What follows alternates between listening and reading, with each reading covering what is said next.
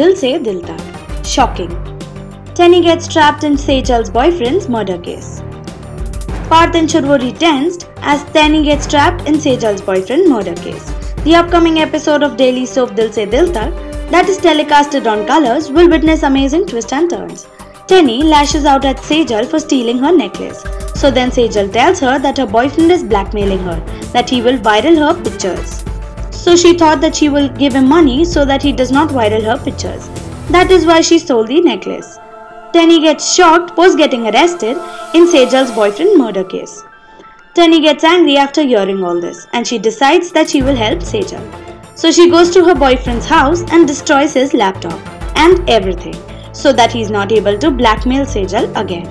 But on the same night he gets murdered and the police think that it is Teni who has murdered him and hence they arrest Teni. It would be interesting to know that how will Teni now come out.